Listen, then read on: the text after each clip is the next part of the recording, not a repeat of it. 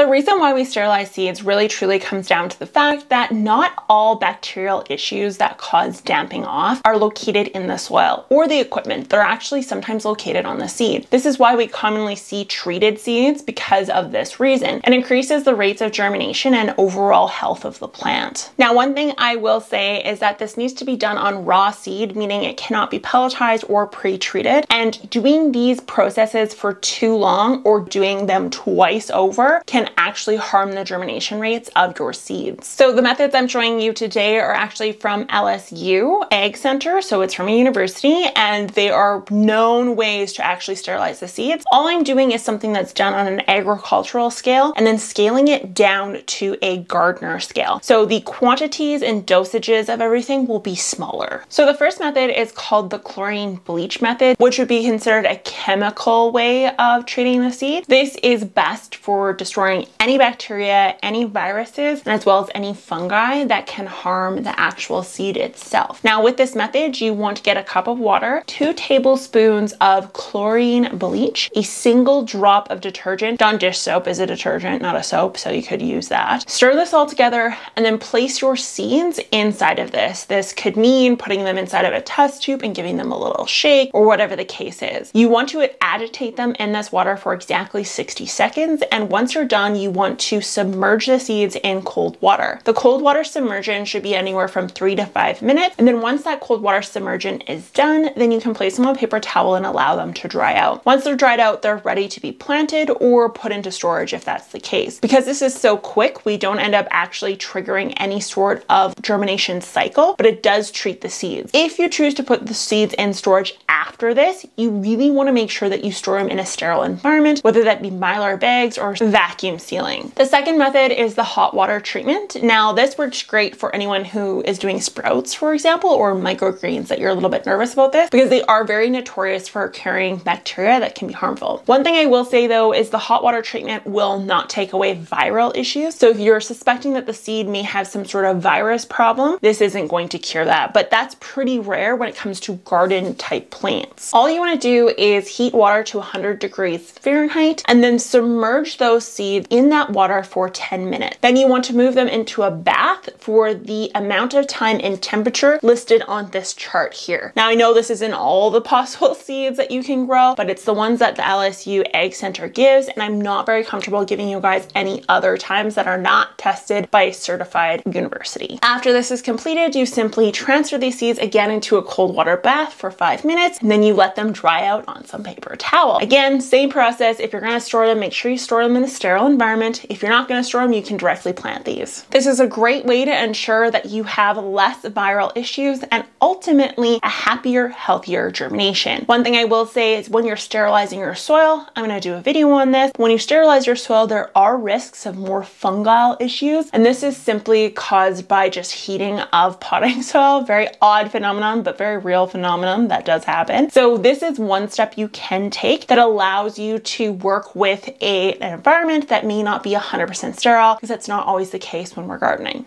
I hope this helps.